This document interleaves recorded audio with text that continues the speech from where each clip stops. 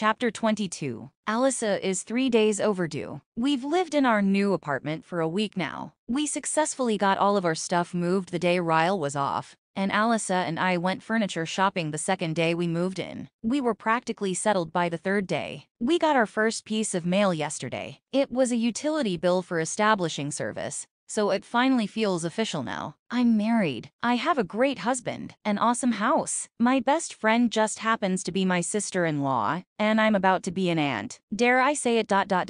But can my life get any better? I close my laptop and get ready to leave for the evening. I've been leaving earlier now than I usually do because I'm so excited to get home to my new apartment. Just as I begin to close my office door, Ryle uses his key to open the front door to the store. He lets the door fall shut behind him as he walks in with his hands full. There's a newspaper tucked under his arm and 2 coffees in his hands. Despite the frenzied look about him and the urgency in his step, he's smiling. "Lily," he says, walking toward me. He shoves one of the coffees in my hand, and then pulls the newspaper out from under his arm. 3 things. 1. Did you see the paper? He hands it to me. The paper is folded inside out. He points at the article. You got it, Lily. You got it. I try not to get my hopes up as I look down at the article. He could be talking about something totally different from what I'm thinking. Once I read the headline, I realize he's talking about exactly what I was thinking. I got it. I'd been notified that my business was nominated for an award for Best of Boston. It's a People's Choice Awards the newspaper holds annually, and Lily Bloom's was nominated under the Best New Businesses in Boston category. The criteria are for businesses that have been open less than 2 years. I had a suspicion I might have been chosen when a reporter for the paper called me last week and asked me a series of questions. The title reads Best New Businesses in Boston. Votes are in for your top 10. I smile and almost spill my coffee when Ryle pulls me in,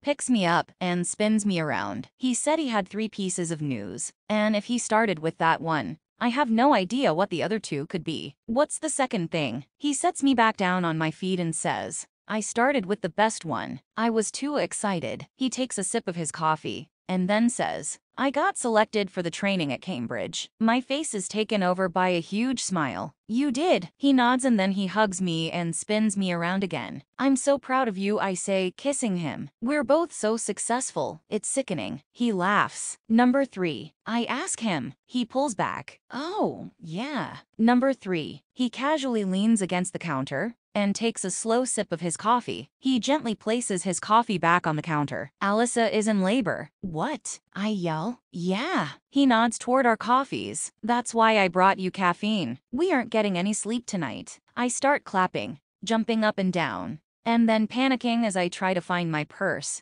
my jacket, my keys, my phone, the light switch. Right before we make it to the door, Ryle rushes back to the counter and grabs the newspaper and tucks it under his arm. My hands are shaking with excitement as I lock the door. We're gonna be aunts, I say as I run to my car. Ryle laughs at my joke and says, Uncles, Lily. We're gonna be uncles. Marshall calmly steps out into the hallway. Ryle and I both perk up and wait for the news. It's been quiet in there for the past half an hour. We've been waiting to hear Alyssa scream in agony a sign she delivered, but there were no sounds at all. Not even the cries of a newborn. My hands go up to my mouth, and seeing the look on Marshall's face has me fearing the worst. His shoulders just start shaking and tears pour out of his eyes. I'm a dad. And then he punches the air. I'm a dad. He hugs Ryle and then me and says, give us 15 minutes, and you can come inside to meet her. When he closes the door, Ryle and I both release huge sighs of relief. We look at each other and smile. You were thinking the worst too? He asks. I nod and then hug him. You're an uncle, I say, smiling. He kisses my head and says, you too. Half an hour later, Ryle and I are both standing next to the bed, watching Alyssa hold her new baby. She's absolutely perfect. A little too new to tell who she looks like yet, but she's beautiful regardless. You want to hold your niece, Alyssa says to Ryle. He kind of stiffens up like he's nervous, but then he nods. She leans over and puts the baby in Ryle's arms, showing him how to hold her. He stares down at her nervously, and then walks over to the couch and takes a seat. Have you guys decided on a name yet? He asks. Yes, Alyssa says. Ryle and I both look at Alyssa, and she smiles teary-eyed. We wanted to name her after someone Marshall and I both think the world of. So we added an E to your name. We're calling her Riley. I instantly look back over at Ryle, and he blows out a quick breath like he's a little in shock. He looks back down at Riley and just starts smiling. Well, he whispers. I don't know what to say. I squeeze Alice's hand and then walk over and take a seat next to Ryle. I've had a lot of moments when I thought I couldn't love him more than I already do.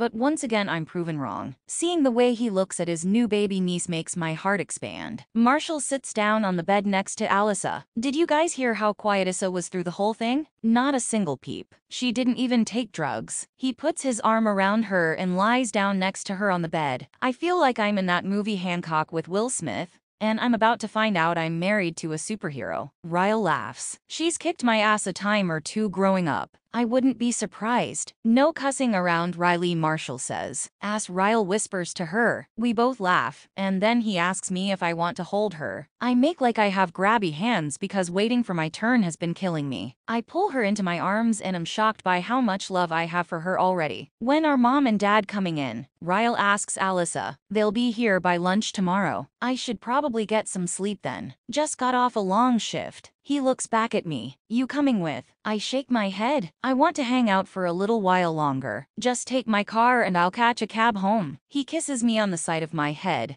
and then rests his head against mine. As we both look down at Riley. I think we should make one of these, he says. I glance up at him. Not sure if I heard him correctly. He winks. If I'm asleep when you get home later, wake me up. We'll start on it tonight. He tells Marshall and Alyssa goodbye, and Marshall walks him out. I glance over at Alyssa, and she's smiling. I told you he'd want babies with you. I grin and walk back over to her bed. She scoots over and makes room for me. I hand Riley back to her, and we snuggle together on her bed and watch Riley sleep. Like it's the most magnificent thing we've ever seen.